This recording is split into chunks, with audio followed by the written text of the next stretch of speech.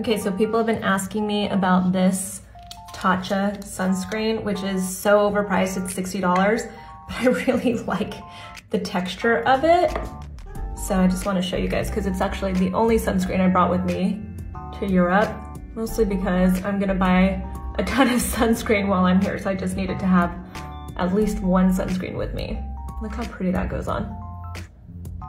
I'm really sleepy. I feel like I haven't slept in hours, because I haven't.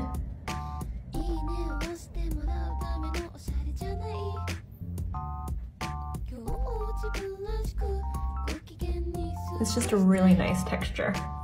I need more, but I wanted to show you that.